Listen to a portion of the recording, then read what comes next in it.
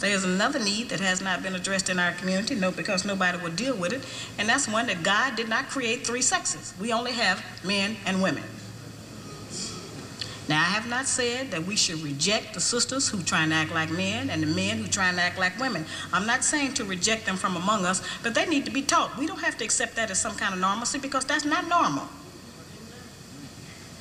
But because now the white people are practicing that, when we were doing it, we were punks and faggots. Now that they're doing it, now it's an alternative lifestyle.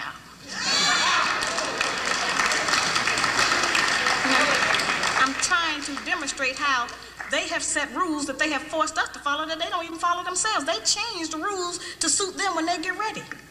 We can change them to suit us when we get ready, especially if we have what we have now, which is a failing system. It hasn't worked for us. We don't have to be ashamed that it hasn't worked for us. But we do have to be ashamed of the fact that we keep plodding behind it and not trying to make the corrections that will help our people to survive.